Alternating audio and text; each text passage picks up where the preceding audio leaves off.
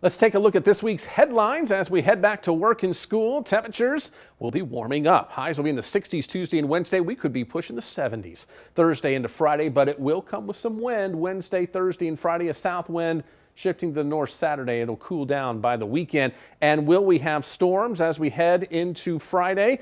Well, the potential is there. We're already in an area to watch from the Storm Prediction Center. This is going to change a little bit over the next couple of days. We're still 4 or 5 days out from this, so it's not set in stone just yet. But again, something we'll have to keep an eye on as we make our way into the end of the week. But for tonight, it should be chilly out there. Definitely don't have to worry about any thunderstorms.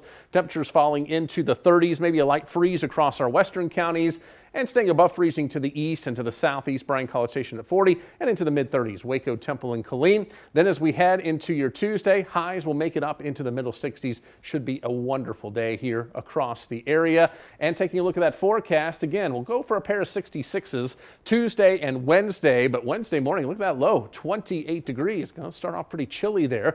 Thursday, maybe a shower or two, but I think the lion's share of that will arrive on Friday, especially during the evening hours. So if you have Friday evening plans, keep that in the back of your mind. Right now, that's our time frame for this, and we could have a few stronger thunderstorms to go along with it. Not a first alert weather day yet, but something to keep an eye on. Then we head into Saturday, chance for a few showers and a gusty northwest wind. Look at that, 54 degrees for a high, so becoming blustery and cooler over the weekend.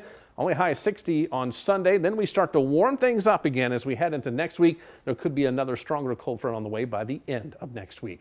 Keep it right here on First Alert 25. I'm Chief Meteorologist Matt Hines.